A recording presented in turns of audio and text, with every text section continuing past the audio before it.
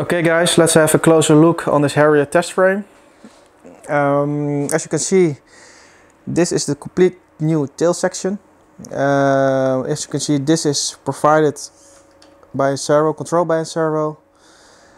I've put a 50mm EDF in the center. I call it a compressor, with divided tubes going to the valves in the wings. They should provide me a stable hover control. Hi everyone, welcome back to our YouTube channel.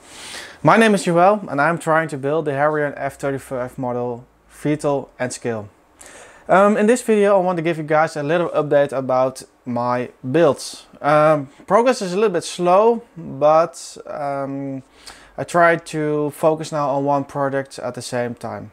So to start with, we got the F35. Oh, nice. We managed to make a stable forward flight. We also managed to make a stable hover. We got also the working doors.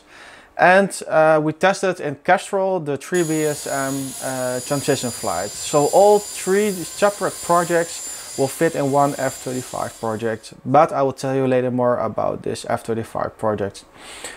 Also, on this channel we got a lot of Harrier fans, so it's also time to build the Harrier or develop the Harrier more further for the future flying. So, and therefore I needed to go back to basics, because last year I crashed the Harrier and yeah, I found a lot of issues what I have to solve. To start with, we have to build a complete new hover test frame. And for the guys who are watching clearly, this is going to be the new hover test frame. It's very important to make also this model's scale. In my first model of the Harrier, there is a little EDF 50mm FASA installed in the front section and 50mm EDF in the back section. Both are responsible for thrust differential for the pitch control. So it's not that very skilled. It's working good actually, but we got also the back nozzle which provides the draw control. Now with this new test frame we're going to test the new draw system, because the Harrier has a valve system in the tail.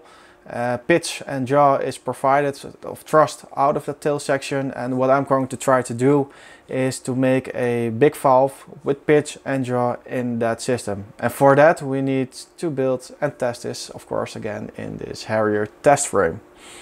So let's proceed with this project. A short update for the F35. Like I said, we got the flying forward model. This one stays on the ground because it got an emotional band. It's #1 prototype and I will keep it in one piece. So I will build a new one. We got the Kestrel over there. We have the full working 3BSM system. And the KK2 board is fully configured for transition flights. And I got now over 30 flights now. So quite happy with that result.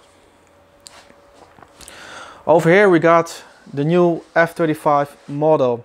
As you can see, the new FASA EDFs arrived. They are looking quite stunning. Back EDF 1580 kV, front EDF 1500 kV. I use a higher kV motor for the back section because the 3BSM has to work harder during transition. As you can see, all the bulkheads are made out of and laser cutted out of foam board. And did you guys should see this one already? This is the new 3BSM provided with ball bearings. Looks quite amazing. Okay guys, for today this is a short update. I'm quite happy to tell you that we reached almost 37,000 subscribers. And the last few days we had almost 500,000 views. So thank you for that, thank you for supporting. But I also found out that most of you aren't subscribed to our channel. Only 5% of our YouTubers are subscribed. So please, you will really help me out by subscribing to our YouTube channel, and so we can proceed and continue making this kind of content. Okay guys, thank you, and I will see you guys next time. Okay, bye bye.